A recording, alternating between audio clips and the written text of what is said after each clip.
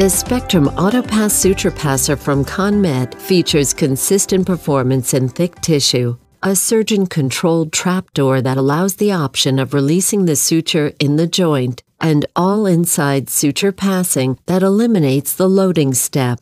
When inserting the needle into the Spectrum AutoPass, ensure that the blue tab is lined up with the laser mark and that the needle is fully seated in the slot. Dry fire the needle only once to ensure it's working properly, as minimizing the number of times the needle is fired prolongs needle life. For best results, load the suture from the left side with a short 2-inch tail facing down.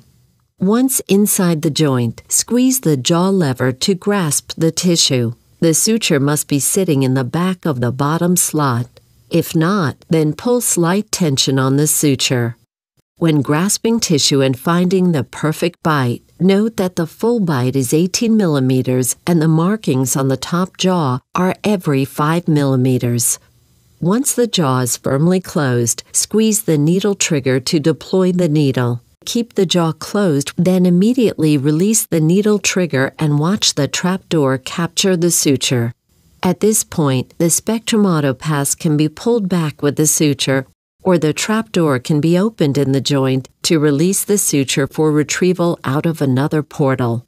When releasing the suture from the trapdoor, squeeze the trigger only 4 or 5 millimeters. This opens the trapdoor but prevents the needle from unnecessary bending, which prolongs needle life.